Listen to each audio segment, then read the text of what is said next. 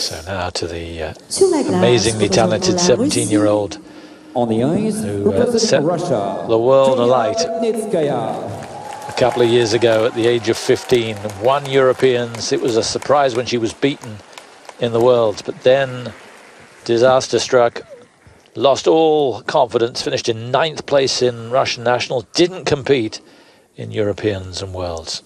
6th in Skate America. Let's see what she has for us here. Music from Elvis for Yulia Lipnitskaya. Wise men say only fools rush in, but I can't help falling in love with. Terrific start, triple toe, triple toe.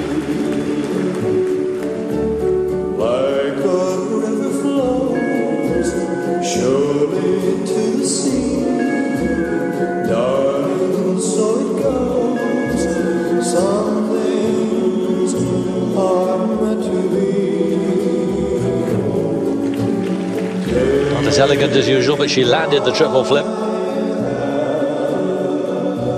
Take my whole life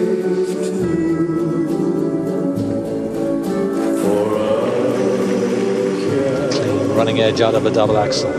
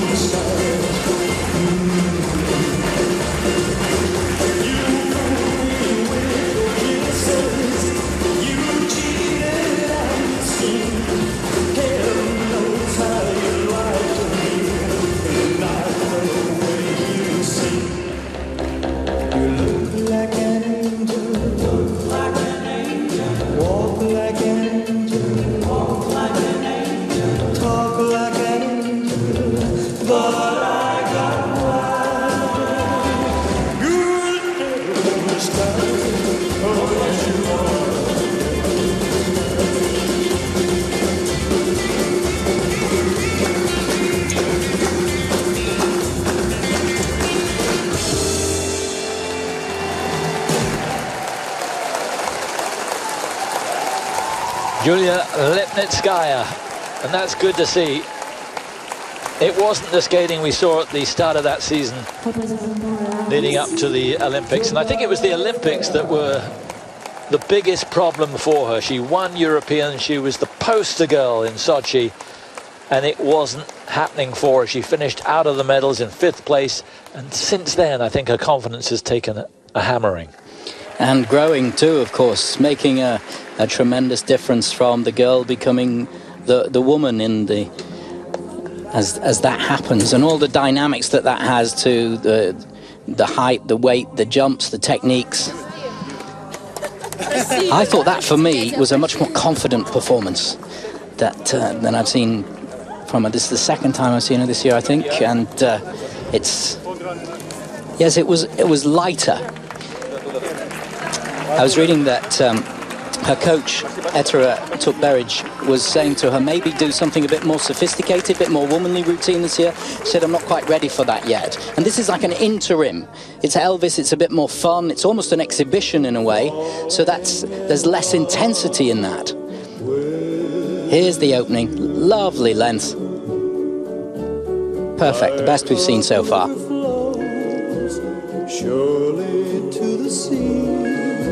And around again, just this tiny little catch, not quite the quality of the landing edge. And it's that confidence. I'm just going through it.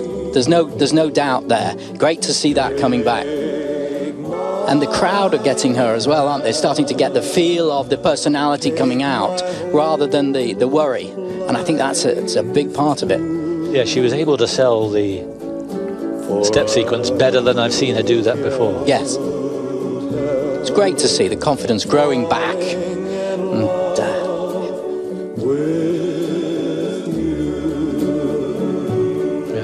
it's more relaxed. It's almost like an exhibition within the short program, which of course you have to be completely focused on.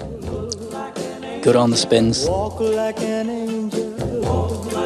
Well, we should have a new leader for the first time in this second group. Remember, it's Rodriguero who leads for Italy. But Lipnitskaya has put herself in contention for a medal tomorrow.